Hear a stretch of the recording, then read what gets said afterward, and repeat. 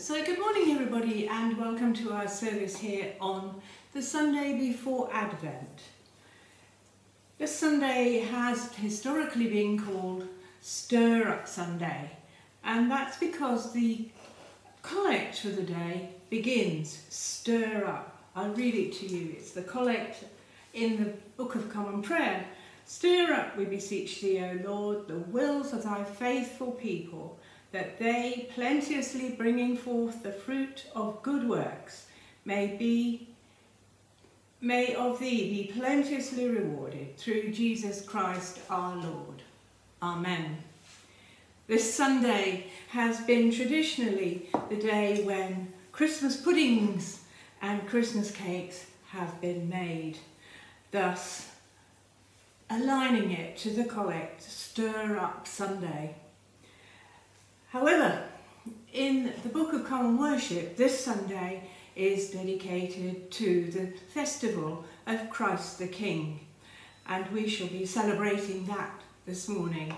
We begin our worship by singing, "Praise my soul, the King of heaven, to his feet thy tribute bring."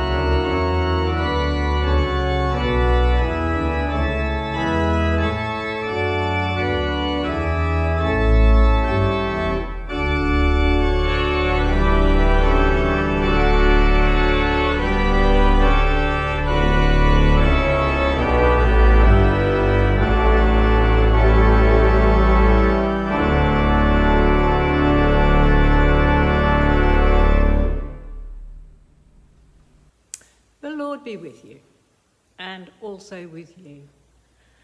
Let's join together in saying the prayer of preparation.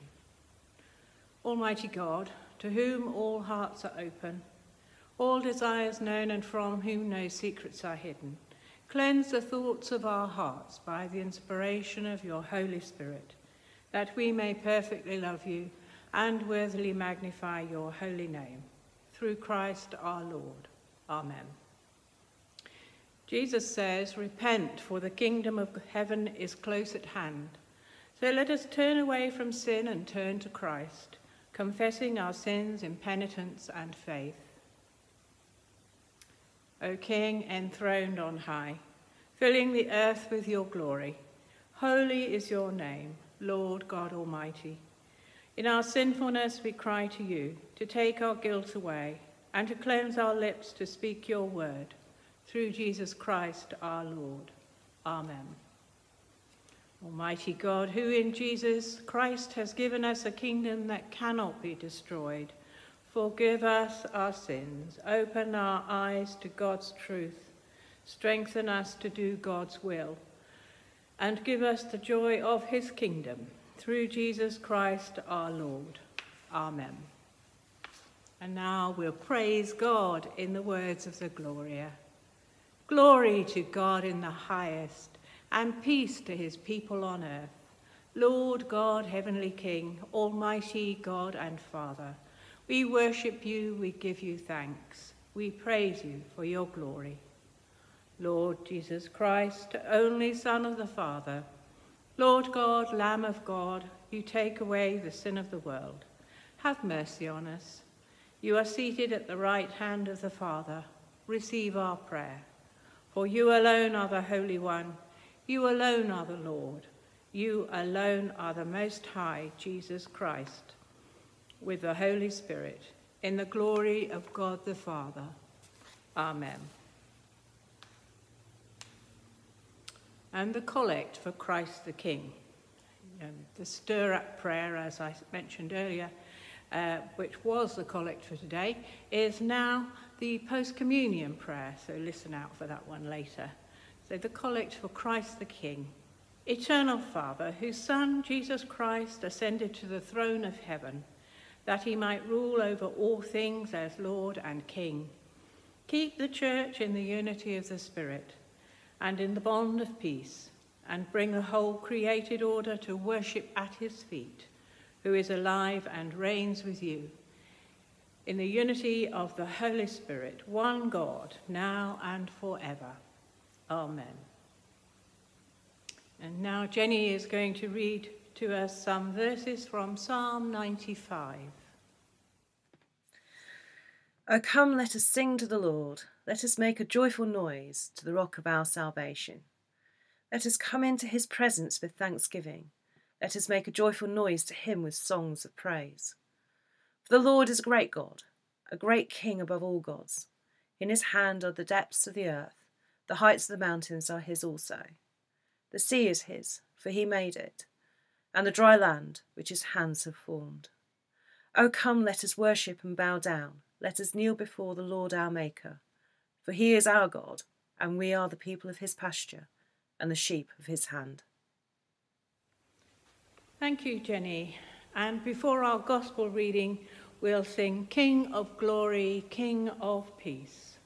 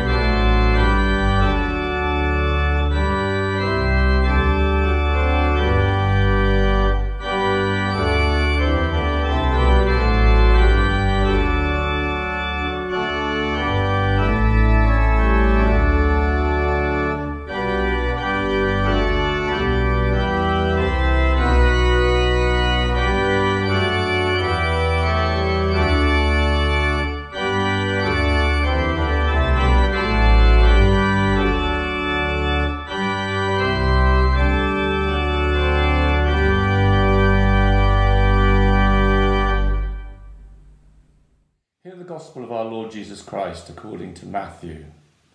Glory to you, O Lord. When the Son of Man comes in his glory, and all the angels with him, then he will sit on the throne of his glory, and the nations will gather before him. He will separate people one from another, as a shepherd separates the sheep from the goats, and he will put the sheep at his right hand, and the goats at the left. Then the king will say to those at his right hand, "Come, you that are blessed by my Father, inherit the kingdom prepared for you from the foundation of the world. For I was hungry, and you gave me food. I was thirsty, and you gave me something to drink. I was a stranger, and you welcomed me. I was naked, and you gave me clothing. I was sick, and you took care of me. I was in prison, and you visited me." Then the righteous will answer him, "Lord, when was it that we saw you hungry and gave you food, or thirsty and gave you something to drink? And when was it that we saw you a stranger and welcomed you, or naked and gave you clothing? And when was it that we saw you sick or in prison and visited you?" And the king will answer them, "Truly I tell you, just as you did it to one of the least of these who are members of my family, you did it to me." Then he will say to those at his left hand, "You that are accursed, depart from me into the eternal fire prepared for the devil and his angels. For I was hungry, and you gave me no food. I was thirsty, and you gave me nothing to drink. I was a stranger, and you did not welcome me. Naked, and you did not give me clothing. Sick and in prison, and you did not visit me." Then they also will answer, "Lord, when was it that we saw you hungry or thirsty or a stranger or naked or sick or in prison and did not take care of you?" Then he will answer them, "Truly, I tell you, just as you did not do it to one of the least of these, you did not do it to me." And these will go away into eternal punishment, but the righteous into eternal life. This is the gospel of the Lord. Praise to you, O Christ. Thank you. And now Reverend John is going to share his thoughts with us today. Reading from the book of Jeremiah, chapter 23. "Shame on the shepherds who let the sheep of my flock scatter and be lost, says the Lord. Therefore these are the words of the Lord, the God of Israel, about the shepherds who tend my people. You have scattered and dispersed my flock. You have not watched over them, but I am watching you to punish you for your evil doings, says the Lord. I will myself gather the remnant of my sheep from all the lands to which I have dispersed them. I will bring them back to their homes, and they shall be fruitful and increase. I will appoint shepherds to tend them. They shall never again know fear or dismay or punishment. This is the very word of the Lord."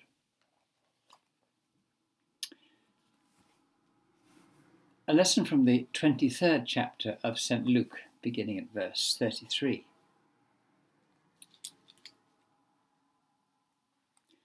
There were two others with Jesus, two criminals who were being led away for execution. And when they reached the place called the Skull, they crucified him here, and the criminals with him, one on his right and the other on his left. Jesus said, "Father, forgive them. They do not know what they are doing." They divided his clothes among them by casting lots. The people stood looking on, and their rulers jeered at him. "He saved others. Now let him save himself, if this is God's Messiah, his chosen." The soldiers joined in the mockery and came forward, offering him their sour wine. "If you are the king of the Jews," they said, "save yourself." There was an inscription above his head which ran, "This is the King of the Jews." One of the criminals who hung there with him taunted him, "Are not you the Messiah? Save yourself and us." But the other rebuked him, "Have you no fear of God? You are under the same sentence as he. For us it is plain justice. We are paying the price for our misdeeds. But this man has done nothing wrong." And he said, Jesus, remember me when you come to your throne in the kingdom. And Jesus answered, I tell you this, today you shall be with me in paradise.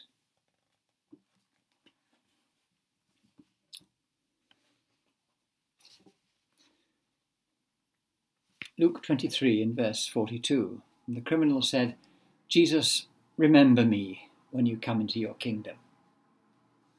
In the extremity of his torture and on the brink of death, a man who was utterly helpless recognized Jesus, dying in torment beside him, recognized him as a king, and begged to be remembered. The desperate sincerity of this wretched man cannot be doubted. And the vast reassurance gasped out by Jesus would, I hope, have given some balm to his blighted soul. Jesus said, I tell you the truth, today you will be with me in paradise. In those kindly words, the king embraced a dejected, rejected subject. Now, this scene is one of high drama, as are all the words from the cross. Shakespearean theatre is loud with the maelstrom of human emotion which swirls around Calvary. Look at the notice, Jesus of Nazareth, King of the Jews. Nazareth? Where's that? A king, did you say? A king? Stripped, hanging, thorns about his bleeding head. A parody of kingship, surely. Avert your eyes. Let's away home and leave the poor fellow to his dismal fate. Why do we call Christ the King? How can this Jesus be hailed as a ruler? When Jesus had, to Pilate's dismay, declared that his kingdom was not of this world, when he had said that his kingly authority came from elsewhere, Pilate asked a direct question. So, you are a king?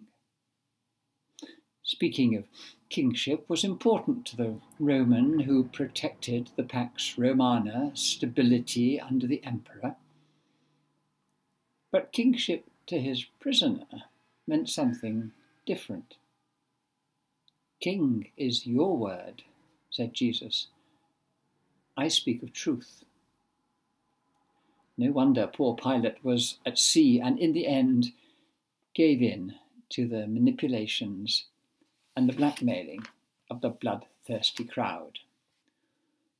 Willy-nilly, the so-called King of the Jews had to die. I admit to feeling sorry for Pilate, who in the name of Roman justice had tried to free Jesus, but who in the face of Jewish turbulence had to condemn the hapless preacher. A king, to Pilate, was a potential threat to Caesar. To the Jewish authorities, a self-styled king who claimed kinship with God was a vile blasphemer. He had to die. So Jesus of Nazareth, reviled King of the Jews, is there any reason for us in the 20th century? Any reason for us to call you king? If a king or queen are persons whom we hold as exalted above the hoi polloi, the likes of you and me, it has to be because of the specialness of the royal person. Our Queen, Elizabeth I, is, I firmly maintain, special in her devotion to the duties of her office, and I've little doubt that the succeeding kings, Charles, William and George, will likewise earn our continuing respect.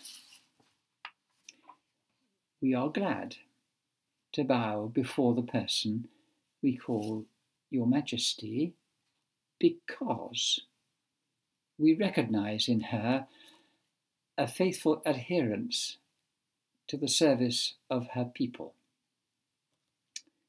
She is the servant queen. Like the good shepherd in the Jeremiah passage, she leads her flock to home and safety with righteousness because she herself bows before her King, who is God. So it is with Jesus, whom we call Christ. Jesus, Christ, and King. His identifying with man in the paths of compassion and forgiveness, and his pointing the way to closeness with the God whom he called Father, blazes a trail for us through the thorn bushes of our living. God save the Queen, we sing with full hearts. And so our search for the sovereign of our souls, in this search, we sing, turn your eyes upon Jesus. Look full in his wonderful face. The Jesus who most certainly holds for us, even us, the regal place in the kingdom of heaven. Amen. Thank you, John. So in response, let us affirm our faith. Do you believe and trust in God the Father, source of being and life, the one for whom we all exist? We believe and trust in him. Do you believe and trust in God the Son, who took our human nature, died for us and rose again? We believe and trust in him. Do you believe and trust in God the Holy Spirit, who gives life to the people of God and makes Christ known in the world? We believe and trust in him. This is the faith of the Church. This is our faith. We believe and trust in one God, Father, Son, and Holy Spirit. Amen. Pauline is now going to lead us in prayer. Let us pray. Gracious Father, you have made your Son King of creation and head of your holy church. Bind that church to Christ with cords of love. We gladly give honour to you, who not only saved us from our sins by your cross and resurrection, but also ascended to the right hand of God. Make us a praying church, that every aspect of our lives be filled with your power, with faith and hope, and most of all with love. Lord, in your mercy, hear our prayer. Dear Lord God, whose sun is fairer than sunlight and moonlight, sparkling stars on the radiant beauty of this good earth, give us all who love the beauties of this created world a deep and everlasting love for the uncreated light and supreme beauty of your Son, the Word by which all things were made. Lord, in your mercy, hear our prayer. Loving God, thank you for giving us a King unlike any other. Let the light of his life bring joy to our hearts as we face our present troubles. By your grace, assist us to get into the true spirit of things and show you a worship fitting your sublime humility. We know we have fallen into sin under your judgment. Our only hope and comfort lies in Christ the King to redeem and sanctify us. Grant us faith in him. Lord, in your mercy, hear our prayer. Hold us up, dear Lord, in your hand of mercy. Help us to look beyond the present to see our future. You know what thing you have planned for us. Help us to trust in your wisdom and to live by faith in the crucified and risen Christ in such a way that it brings us hope in his eternal, universal kingdom. Lord, in your mercy, hear our prayer. Almighty God, on a day only you know, when the Lord Jesus Christ will come in power and glory to triumph over all evil and tragedy, and to establish God's full dominion in this world as it is in heaven, Prepare us for that day to come. Merciful Father, accept these prayers for the sake of your Son, our Saviour, Jesus Christ. Amen. And now the peace. To crown all things there must be love. To bind all together and to complete the whole, let the peace of Christ rule in our hearts.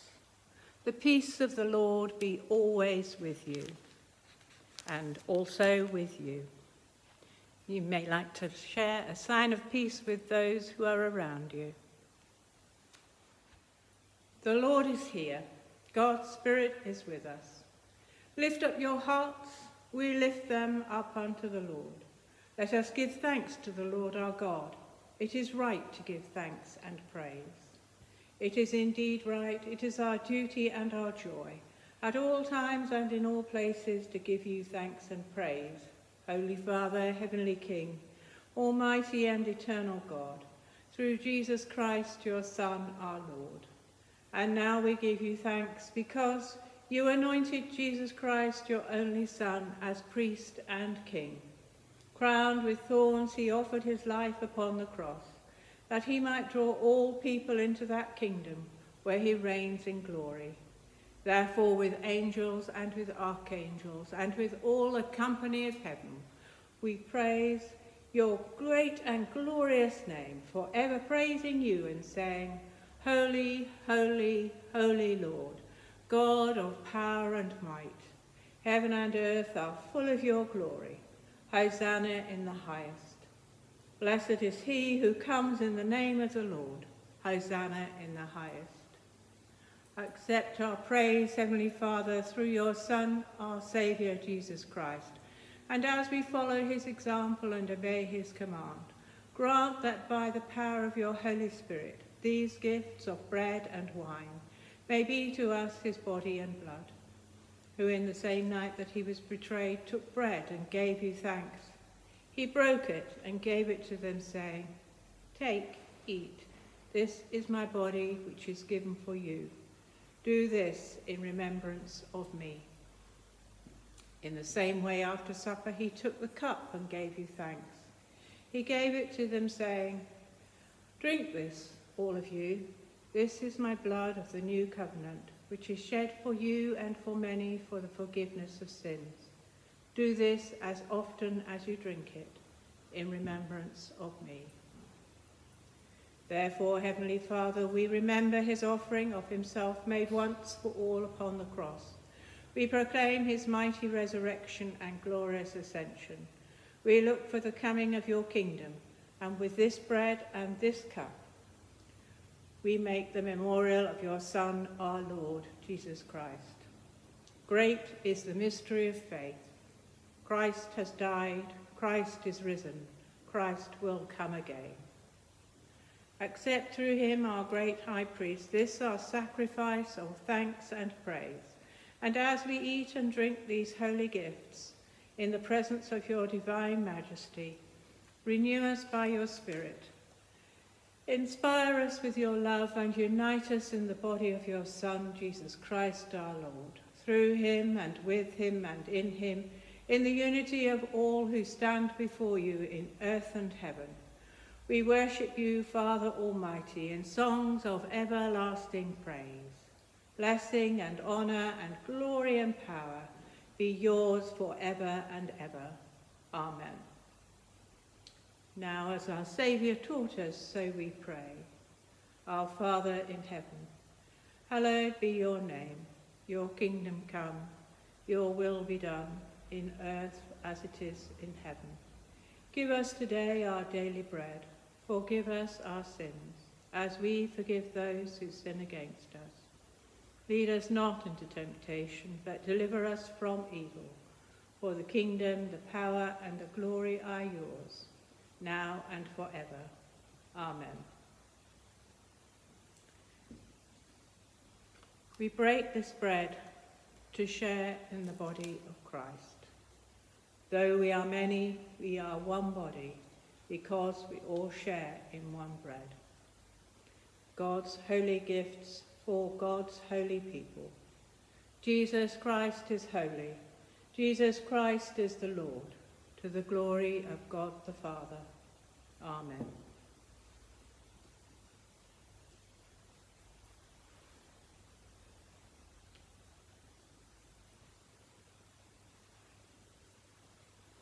The blood of Christ.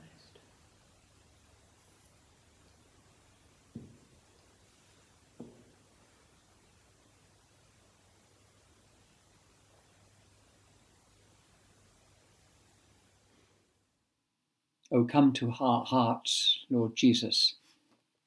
There is room in our hearts for thee.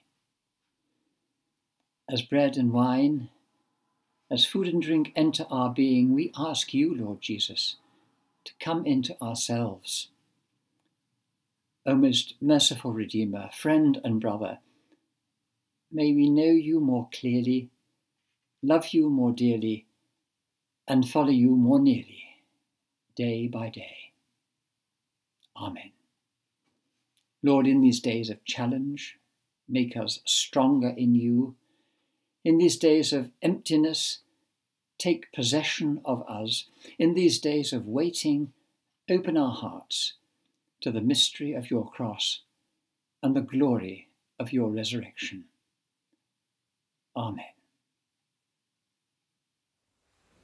And our prayer after communion. Stir up, O Lord, the wills of your faithful people, that they, plenteously bringing forth the fruit of good works, may, by you, be plenteously rewarded. Through Jesus Christ our Lord. Amen. So let's lift up our voices as we sing our final hymn, Rejoice, the Lord is King.